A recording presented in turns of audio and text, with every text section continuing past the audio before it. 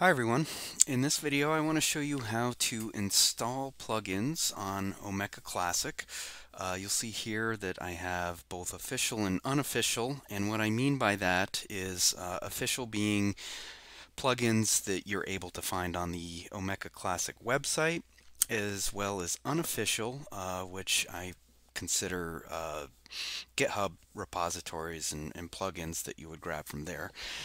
And naturally, you want to be careful when downloading or installing an unofficial plugin. However, there may be some really good plugins out there that you want to try using. So I'm gonna show you how to do both of those in this video. So the first thing I'm going to do is SSH into a Sandbox environment I've created on a virtual machine for Omeka. What you're seeing here is an installation of Debian with the GNOME desktop. I'm going to use this to SSH into my server. If you're using something like Putty, that's great too. Everything will be the same. I just find it's a little better to use a Linux shell to SSH into things. It's just more convenient for me. So the first thing I will do is open up a shell, and let's see. So I have the terminal open. I will SSH into my Sandbox environment. And I'll do that with, so run the command SSH, and then the user for my Sandbox environment is jkellogg, and I'm going to use the IP address of my Sandbox environment. So I have 10.3.20.10, and put in my password, and this is the password for the jkellogg user on my Sandbox environment. Okay, so I am now in the Sandbox environment, the server that hosts my Sandbox, and I'm just going to run the clear command. And I think maybe we'll just open this up completely and clear. Okay, so the first thing I'm going to do is go into the plugins directory of my Omeka installation. So cd change directories into the /var/www/html, and then I believe it's plugins, and we'll go there and we'll list what's in there. So right now these are all of the plugins I have installed in my test environment, and what I'm going to do is install a new one. And so the first one I'm going to install is an official plugin that you can get on the Omeka Classic website. And so what I'm going to do is just hop over to a web browser that I already have open. So you can just search Omeka plugins or Omeka Classic plugins, and with any search engine, and you'll be able to find it pretty easily. If not, the URL is right here. And what I'm going to do is install the Dropbox plugin. So I'm going to just scroll down here, find the Dropbox plugin. There it is. And what I'm going to do is grab the URL for this. I'm not going to download it. I don't want to mess with an FTP client or anything like that. So if I right click on the download button and copy link address, I will have the link that I need in order to install the plugin. And so now what we'll do is hop on back to the terminal. And I'm going to use the wget command. You may have to install this, so it would be, sudo apt install wget. I already have it installed, so I'm all set. And what we're going to do, you could also use the curl command, so, wget curl, well, you may want to look into that, but I'm just going to use wget because it's easy and I'm used to it. And we're in the plugins directory, so it's very important that that's where we're at. And I'm going to run sudo wget, and then I'm going to paste that URL that I grabbed off of the website. And we'll go ahead and click enter. And so now I'll just clear my screen, and I'll list the contents of the plugin directory, and you'll see that we have the Dropbox zip here. So the next thing we're going to do is unzip this and sudo unzip Dropbox.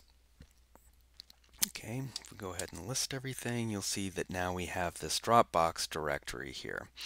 And at this point, I like to clean things up. Maybe it's a good idea to hold on to older versions of plugins just in case you need them.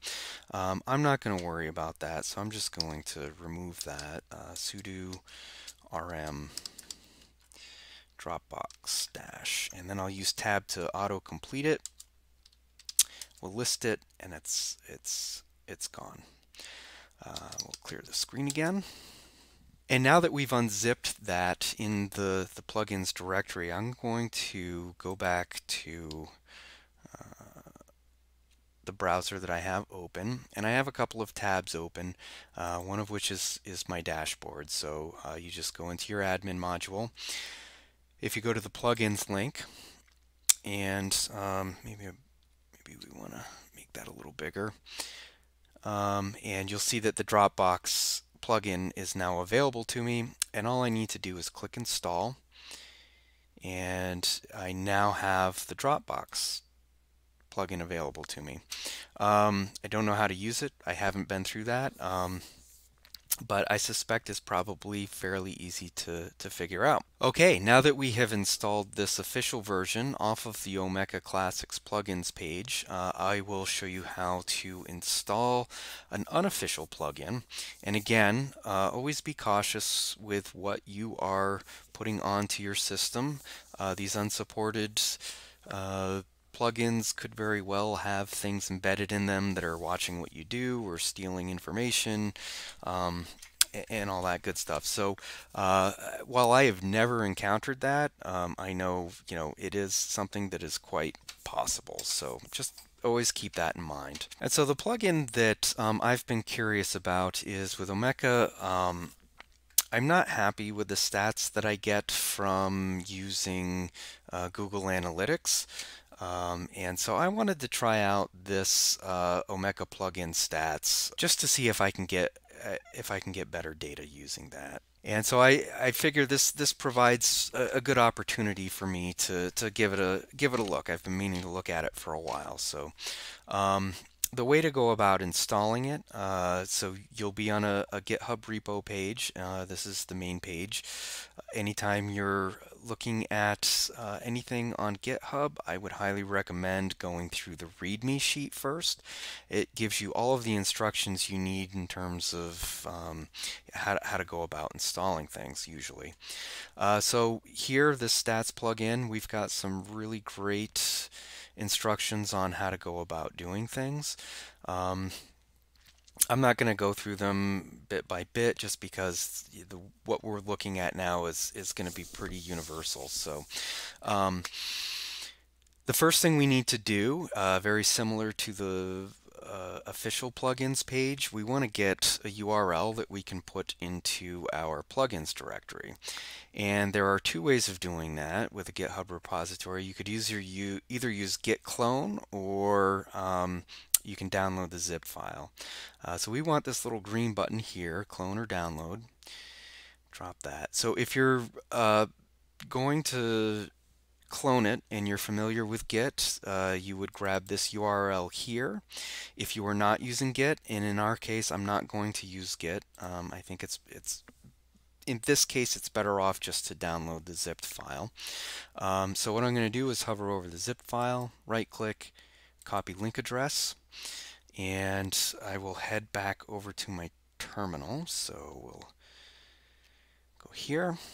I'm in the plugins directory again, very important that that's where we're at. And just so we can see things, I'm going to run the ls-la command so we get a list of all of the plugin directories that are already here. What we need to do now is get the zip file into this directory. So same thing as what we did with the official plugin. I'm going to use sudo wget and then paste the URL here. All right, I'm going to clear my screen, and for those of you that want to clone, it's just a matter of git clone and then grabbing this URL here, not the download one, the clone URL. So if that's the route you're going, then go ahead and do that. We're just going to look and see. So we have this masters.zip file, which tends to be what the name is when you get something from a GitHub repository. First thing I'm going to do is just unzip that. So sudo unzip master zip. Okay, let's clear that. Let's list the directories again. So you'll see that we have the Omeka plugin stats master. Now, one of the reasons why it's so important to read the README files in any GitHub repository is kind of demonstrated here. This is not actually the name of the directory we want. So if I go on back to the GitHub repository in the README, you'll see here uncompress files and rename the plugin folder stats. So there's a number of ways to do that. Perhaps what I'm about to show you isn't the best way, but it's the way I'm most familiar with. So what I'm going to do is go back over to my terminal. And I think, again, I just kind of want to keep things clean. So I guess the first thing I want to do is sudo rm master zip. Make sure that's gone. Okay, so what I'm going to do is sudo make directory mkdir, and I'm going to call it stats. List it here.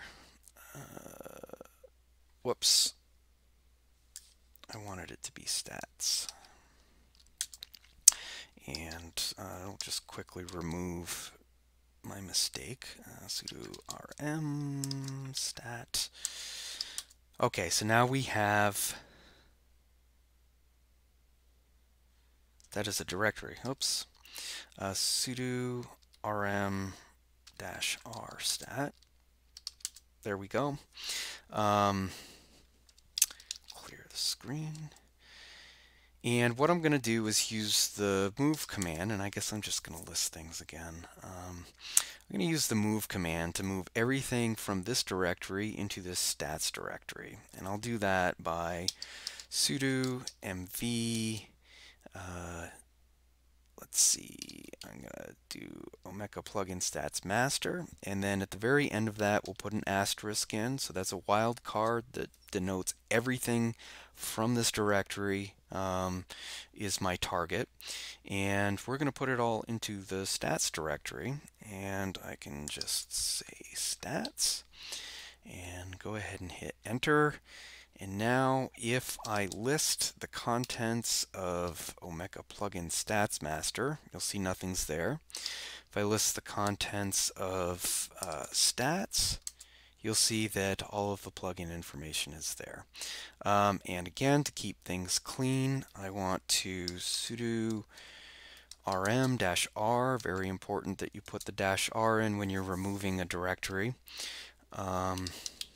Omeka plugin stats master, and that is now gone. So now what we can do is head over to our admin module in our web browser. So go back here, go back in here, and I'm going to go to plugins, and we should find our stats plugin here. And if I click on the install button, I get my configure page. I haven't played around with this very much at all, so I'm just going to go ahead and say save changes. Now in this case you'll notice that it's not listed here. I don't have a stats thing. Again, another good example of why it's important to read the README file. So we do get some instructions here that we can look at our stats by appending our Omeka installation with this path here. So I'm going to just copy that and go over here. I'm going to take out the admin and plugins, put in the stats summary, And so here we have this new plugin. Of course, we're not going to see much because I've just installed it. But if you start, going around and looking at things on your Omeka installation, I can just come in here, just look at things and click on things, and then if I go back to my stats summary, and if I come through here, just clicking on things, you'll see that things start to show up. So I think that just about covers it. Really, the most important thing to remember is any new plugin that you want to install needs to be done in the var www html plugins directory of your Omeka installation. It may be in a different file. I guess at this point probably most people have the extra HTML directory. In any case, you just want to make sure you are in the directory where the root directory of Omeka. So in my case, that's the HTML directory. List contents there. You'll see all of the familiar Omeka plugin stuff. Okay, so thanks for watching. Any questions, please don't hesitate to put them in the comments below. If you found this video helpful, please like, share, all that good YouTube stuff, and I will see you in other videos.